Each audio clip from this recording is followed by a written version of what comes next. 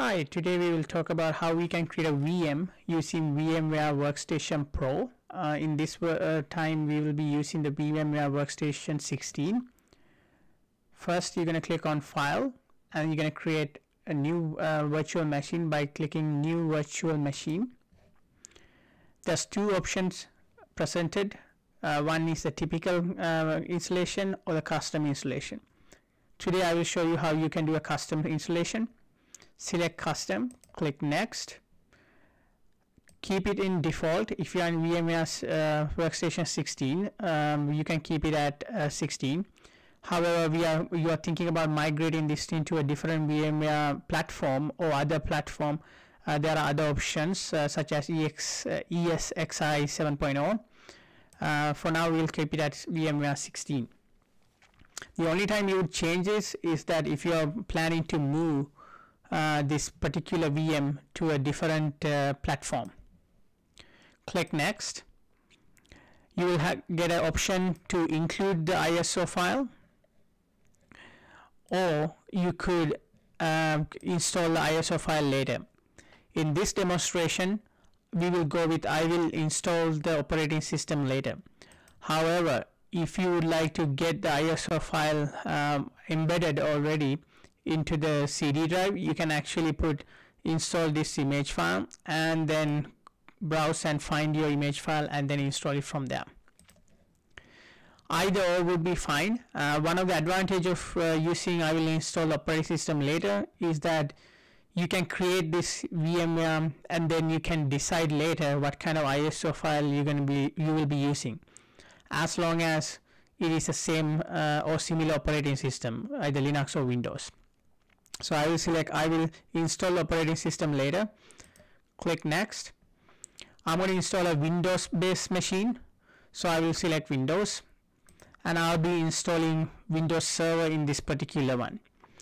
It is just for demonstration purposes, so I'm just going to select Windows Server. But however, if you want to select anything else, there's a list of items you can pick, for example Windows 10, and you're going to click next. It will ask you what the virtual machine should be named. So it's arbitrary. I typically put something like Win Server 2019, but you can put whatever you like. Then the location which the virtual files should be stored. This is where the virtual machine will be saved by the VMware. You can put it into a secondary drive or into a folder. In my case, I just put it into a folder.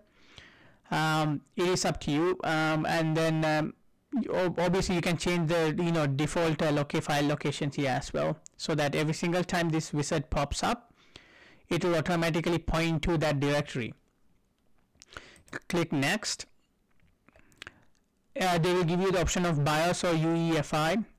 I usually keep it in UEFI, especially for Windows, but you have the option to select something else, like BIOS if you like. I don't put Secure Boot for my experimental VMs, but you can obviously select that one as well. And then it's going to ask how many processors you would like to allocate. So depending on your machine, you can allocate resources to a VM. But the rule of thumb is, if you have, for example, 64 GB of RAM, you should not be allocating RAM all the way to 64. Instead, you should be allocating, like I would say, at least 5 to 10 GB less than what the maximum allocation, maximum memory you have. Same with the CPU cores. The reason for that is, if you allocate too many processors and too much memory into a VM, it could crash your computer. The VM will be sluggish.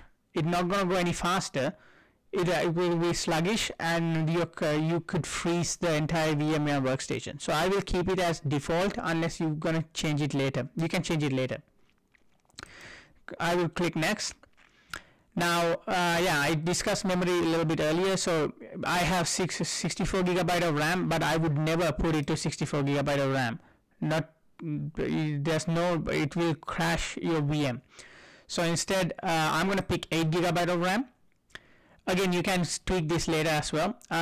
You have the option to select different type variations of RAM, or you could manually enter how much RAM you would like. So if I want just 6,000 megabyte, you can just put 6,000. Yeah, we'll just go with 6,000 megabyte, that which is 6 gigabyte. Or you can obviously click on 8 for like presets. So let's say if we go with 6,000 gigabyte and go next. In terms of network connection, if this is your first VM, I would recommend sticking with the NAT. What NAT is basically like, pretty much it's going to go and obtain an IP address from your router to go outside for this VM. So I would keep it as NAT. I will explain the differences between NAT, bridge, host only networks in a later video, but for now just keep it in NAT. Click next. And in terms of controller, just leave it as recommended, unless you want to go do something specific.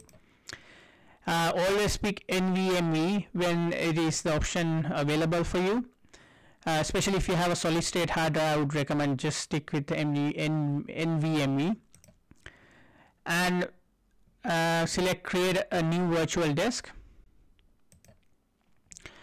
And the allocated drive, I would keep it as default, which is 60 gigabyte. And then one of the things that I would not recommend doing it is allocate all disk space now. The reason for that is this 60 gigabyte basically means that the VMware go up to 60 gigabyte for this virtual machine, but at the start of this virtual machine, the VMware will not allocate the 60 gigabyte from your hard drive. So you don't need to allocate entire 60 gigabyte.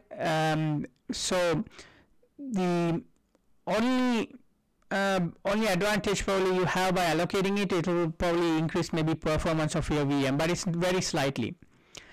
Same with split virtual disk into multiple files versus virtual disk as a single file.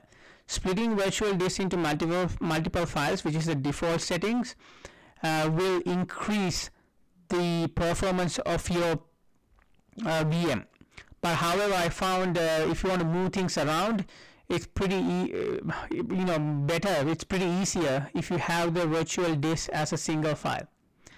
And also, in terms of performance increase by splitting into multiple files is very negligible in my opinion. I have been using VMware Workstation for over a year right now, and I have not seen a big significant increase in performance by either putting into a virtual single file versus the multiple file. So I will always go with the single file.